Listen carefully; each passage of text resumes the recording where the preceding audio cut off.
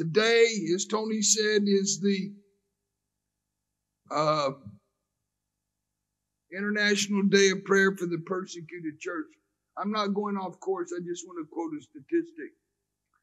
I gave him heart failure back there this morning. I told him I was changing my message, and he had everything all. I felt so sorry for him. I said, no, I'll go back to the original. Or I can do both.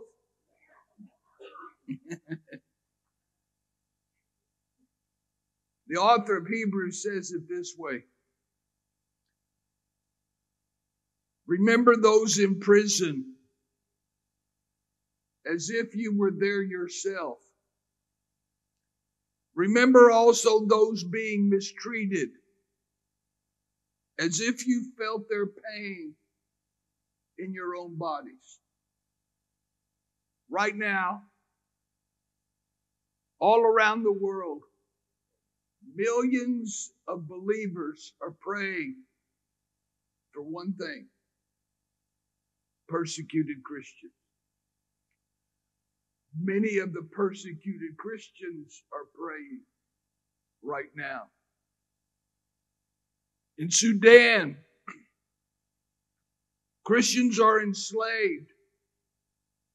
The persecution of Christians around the world is more severe now than ever before, mainly because of communism. The 20th century saw more martyrs than the previous 19 centuries combined. In Iran, they're assassinated. In China, they're beaten to death.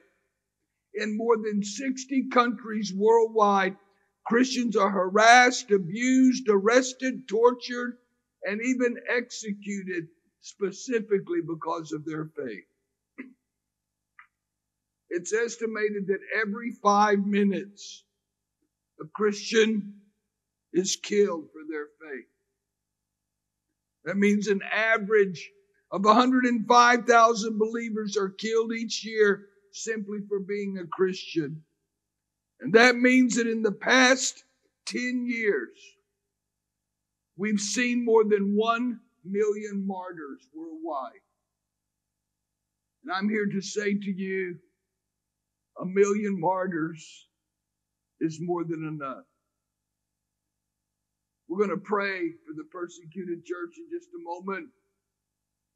But perhaps nowhere in the world right now is there more persecution, religious persecution going on than the Holy Land. Watch this with me.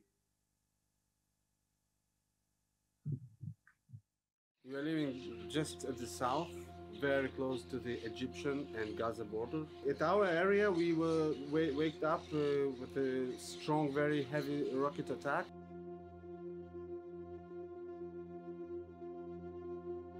The life was pretty regular before the terrible Sabbath. We ran to the shelter, our shelter inside our house.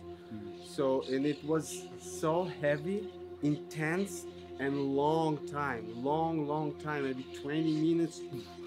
So it's a feeling that you completed the middle of the war. There were terrorists in our village. The army said that they were hiding there. We cannot get out.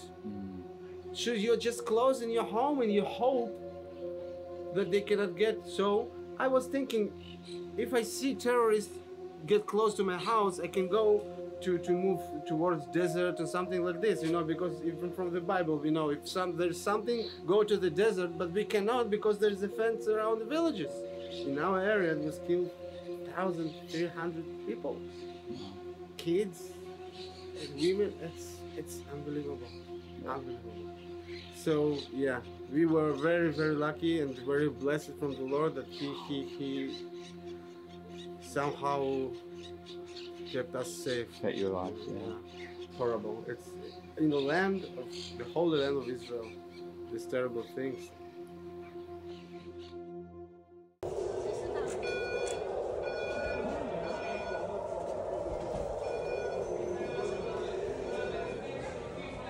We're in the city of Ashkelon right now, which is about 7 miles from the border with Gaza. This is a place that's been really bombarded with rockets over the last week. We met up with a young man outside of an apartment block that had been hit by a rocket. So pieces of the rocket, they hit all the windows. See where is the holes that it happened? He was in the middle of the corridor here.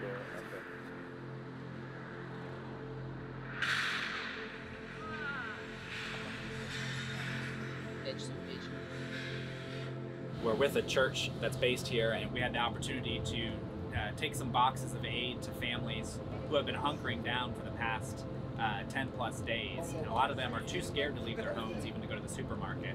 We're very glad that you take care about me and my husband. Thank you very much. A lot of these people are in a difficult situation right now, and it doesn't look like things are going to improve anytime soon. In the last few days, we've been in the shelter bomb, just behind here, and we've been there for a week now. It's our reality. We hope and we pray that it will change. The work's not done, it's just getting started. So while we were able to meet their needs today, they still need a lot of help for the future. Every $50 you give will help provide a displaced person in the Holy Land with the supplies that they need to survive. Visit worldhelp.net/holyland to learn more.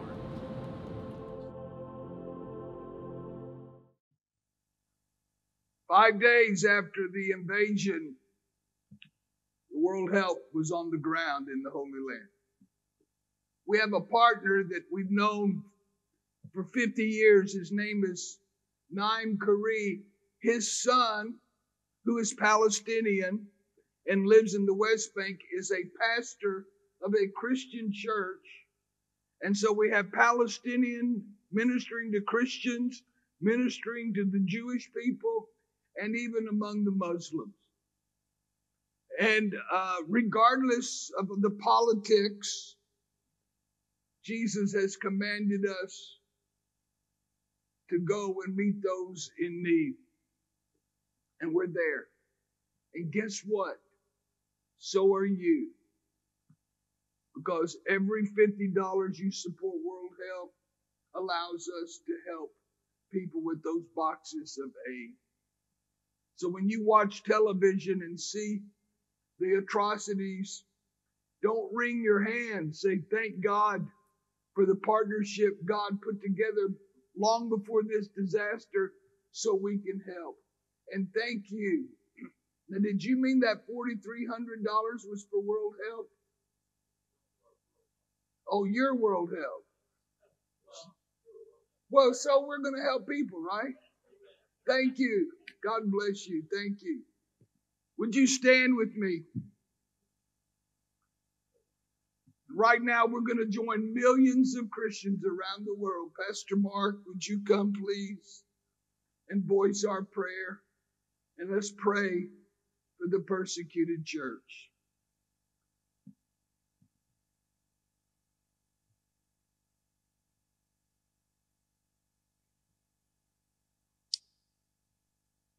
Heavenly Father, you are always good. Father, help us to focus on what is unseen and eternal. Help us to have eternal vision, Lord. This world isn't heaven, but that's not an excuse just to wait for heaven, Lord. This world is an opportunity for your people who are called by your name to reach out, to bear one another's burdens,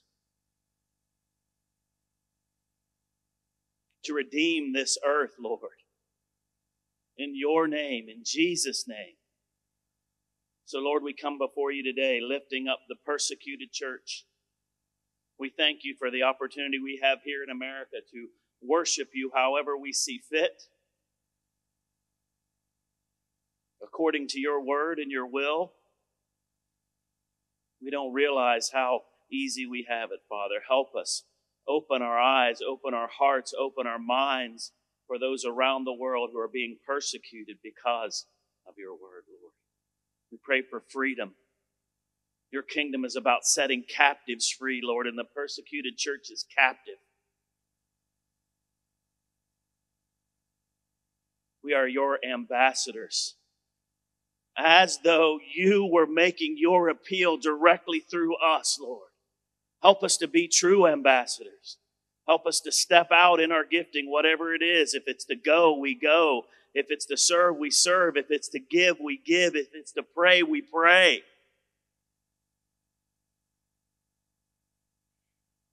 Resist the devil and he will flee from you. The persecuted church is persecuted by the enemy.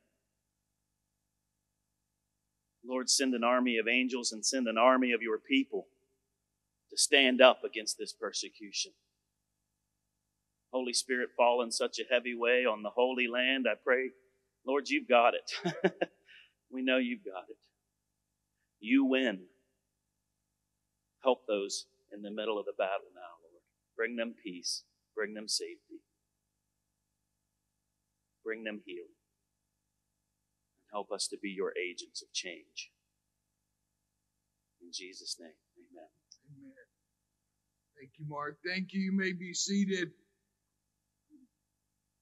I overheard my grandchildren talking last week about the atrocities they've seen on television, and they summed up in one sentence my theology on what is happening in the Middle East right now. And one of my grandchildren said, why should we care about what happens in Israel? And the other little grandchildren said, because they're God's chosen people. Full stop. So let's pray. And as you watch it on television, remember that you've already sent aid that's already being delivered to help people stay alive. So thank you from the bottom of my heart. The Apostle Paul said in Romans chapter 15, may the God of hope fill you with all joy and peace in believing. Aren't you glad? Aren't you glad we have a God of hope this morning? So that by the power of the Holy Spirit you may abound in hope. The words of C.S. Lewis, he's talking about pain, and there are a lot of people in pain today. He said, God whispers to us in our pleasures. He speaks in our conscience, but he shouts in our pains. It is his megaphone to rouse a deaf world. Tony told you about me facing cancer. The doctor said, go home, put your affairs in order. You're probably not going to survive. If you do, you'll never preach again. They removed a 5-pound tumor from off my heart and lungs. They removed a third of my lung. They paralyzed my diaphragm. And for 2 years, I couldn't speak. And the most frustrating thing ever in my life. And they said if they'd waited another week, it would have been too late. They started chemotherapy, and midway through the chemotherapy, it leaked and caused a chemical burn. And they had to sew my hand to my side and leave it attached for a month so the blood vessels could attach. I had to go out and buy size 50 waist pants just to go to the doctor. And everybody was laughing at me. I mean, imagine a grown man with his hand stuck down the front of his pants and he can't talk. You have to have a sense of humor. But I'll never forget the day the doctor said, you are now in remission.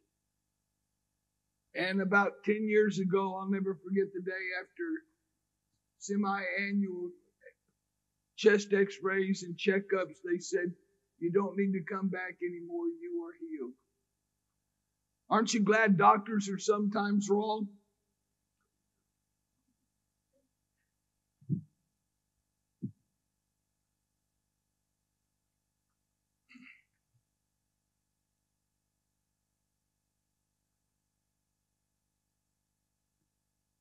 You know, When I was enduring cancer, World Health hadn't even started yet.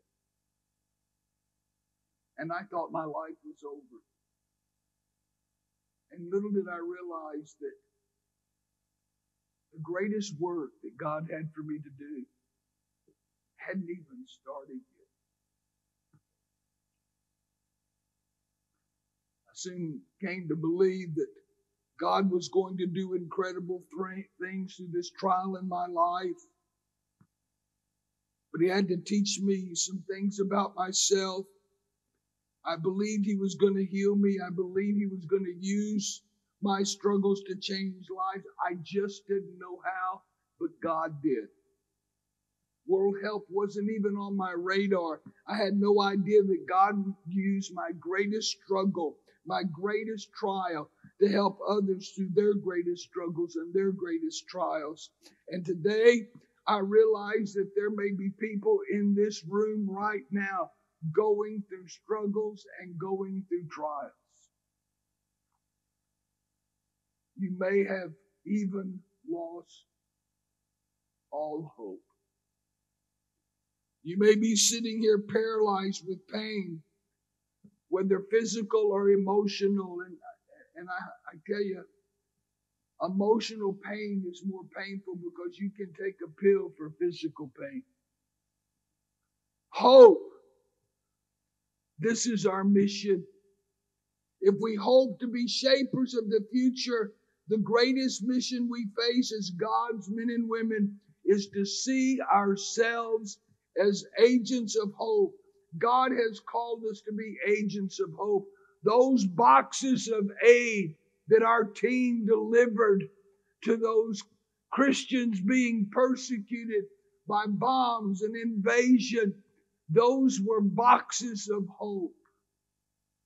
And in the face of hopelessness, in the face of persecution around the world, I want to challenge us this morning to be agents of hope. As a cancer survivor, when I came out of cancer, I developed a new motto for my life, Mark. I said that every day I try to live my life in such a way that I accomplish at least one thing that will outlive me and last for eternity. And I pray that what I'm doing right now is that one thing for today. Challenging you to be agents of hope. I want to be a giver of hope. God wants you to be a giver of hope. Hope in the Bible is the calm assurance that God is in control, a peaceful promise that God is faithful, an unwavering belief that God will accomplish His purposes even when we don't see a way. No matter how grim the statistics, no matter how hopeless the situation, no matter how bad the violence gets in our culture or the terrorism gets in our world today, Jesus Christ loves people and they can change. Jesus Christ is the hope of the world. Do you believe that? The local church is the hope of the world. Do you believe that? Then the local church is the hope of Toronto. Why is this church here? Why are you here? I believe with all my heart you are here because God wants you to be an agent of hope to those in this city that need it. Hope in the Bible is the calm assurance that God is in control. Tony and I were in a refugee camp in Iraq. 50,000, 80,000 refugees living in tents in the winter. Many of them had been driven out of Mosul. As I listened to their stories, I realized that the people in the Middle East are losing hope. And I cannot relate to being brutally persecuted for my faith. I don't even pretend to know the kind of suffering they endure. But as the body of Christ, we are all part of the same family. If one part hurts, we all hurt. If we truly understand this truth, that underneath a conflict obscured by politics and fear are people who desperately need our help, we will move beyond guilt and pity and start practicing an authentic brand of compassion, one that actively meets people where they are instead of simply hoping that someone else will do the job.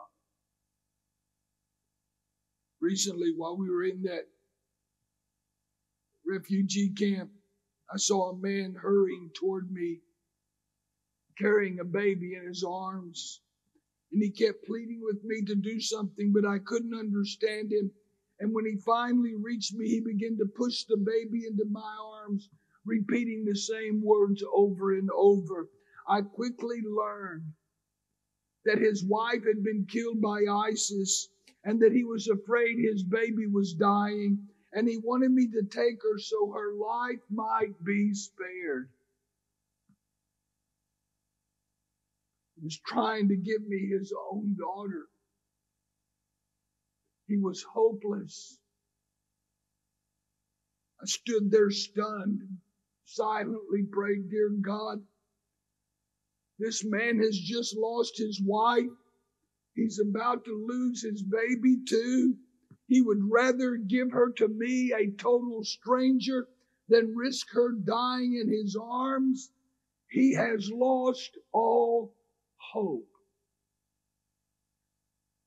And I realized that God had me there, not just to oversee the aid that we were delivering, but God had me there as an agent of hope.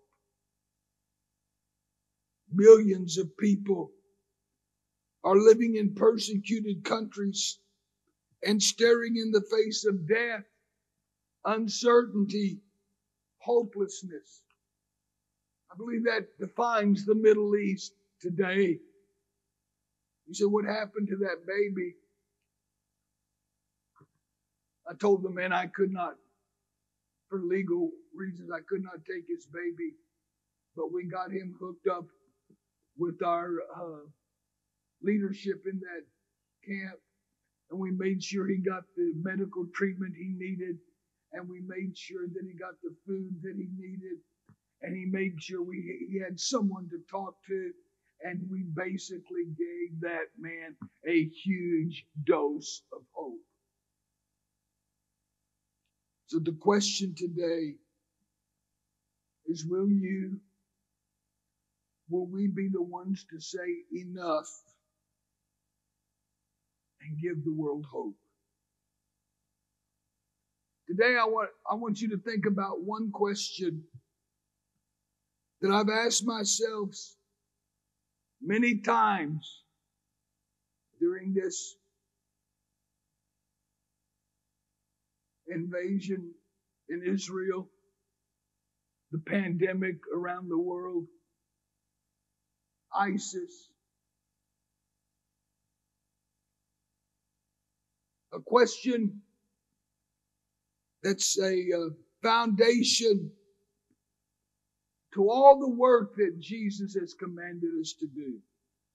And it's this: why is hope so important? What are you willing to do to bring hope to people who are hurting? Giving those Israelis that food wasn't just meeting a physical need, we were giving them hope. We hear the word hope used in all sorts of ways. We hear it used in cliches and expressions of wishful thinking. like I hope Ohio State wins. We hear it used to describe a sense of expectancy or waiting, but seldom do we focus on what the word hope means and why hope matters. Leslie Newbegin was a missionary to India, and he had quite a bit of contact with hopeless situations. He says in his book, The Gospel in a Pluralistic Society, that the distinguishing mark of the Christian community is hope. That's who we are. That's what we do. That's why the body of Christ exists. That's what makes us different. That's what characterizes what we do. A hope in a God who can do anything. We can hope in the fact that He is sovereign over everything, but chooses to use human beings as His agents of hope. We must believe in a hope that can penetrate hearts and change lives in a way that nothing else can. A hope that has no boundaries. A hope that can overcome any obstacle. A hope for you in your time of sorrow and worry as you face a difficult situation or an uncertain future. The kind of hope that accomplishes the impossible. That's why hope, by definition, is the very essence of the gospel. Hope changes everything. And I want to remind us, as long as there is a God, there is hope. As long as you and I can work to bring about that hope, whether by a cup of cold water or a box of life-giving food or an open Bible given in Jesus' name, we must try. Mark, I often get asked the questions, what should we do? Just preach the gospel or just give them the aid they need to stay alive? And I say the answer is both. We're called to meet the physical needs and the spiritual needs of hurting people around the world.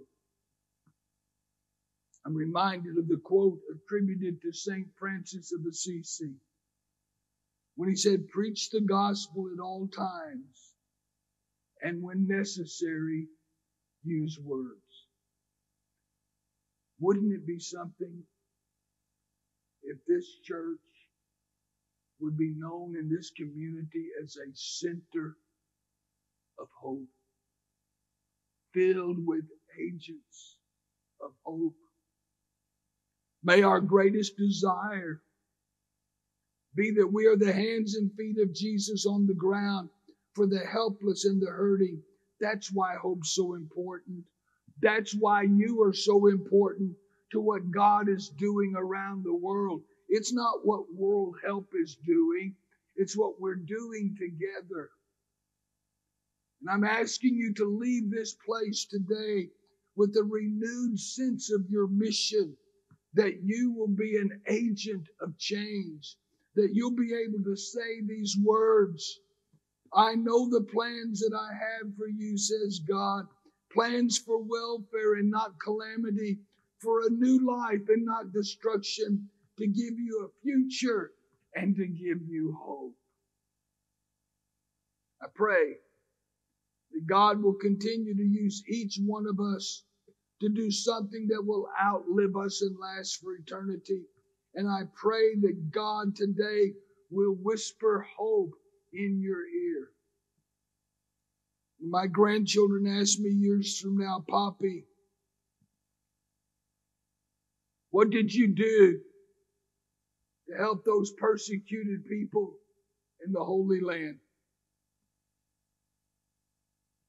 I want to be able to tell them I gave them hope. We gave them hope. What will you tell your children and grandchildren? That you brought hope to thousands of Christ followers when they needed it the most. A few months ago, Tony and I were in Cuba, meeting with our dedicated network of church planters there. 20 years ago, I would have never dreamed of what I saw. On that very first trip, I was so discouraged. We were detained for 3 hours. The spiritual needs of the Cuban people were so great. There was virtually no training for church planters, no networks, no reliable foundations to build on. Now, nearly 2 decades after our work began, we are seeing an incredible harvest in Cuba. And today we support a network of over 200 Cuban church planters who are changing the island nation with the good news of the gospel. These courageous men, with our help and women and training and support, have helped establish 3,700 house churches in Cuba with over 150,000 Christ followers. That's hope in the middle of a communist government. And it's happening all over the world today. So may I remind you once more that our greatest desire should be that we are the hands and feet of Jesus on the ground to the helpless and hurting. That's why hope's so important. That's why you are so important to the helpless and hurting and to what God is doing around the world. That's why what we are doing here this week is important. This is kingdom work. So will you choose to be an agent of hope? Not only to the churches of North America, the first responders in this community, but to a world that desperately needs hope. Will you be a hope giver to someone who has lost all hope? It's about more than just programs. It's about people. And I pray with all of my heart that God would continue to use each one of you to do something that will outlive you and last for eternity. Because in essence, it's all about hope. A hope that can change the world. God bless you. God bless you. Thank you for letting us be your partner. And God bless what we're going to do together. Thank you.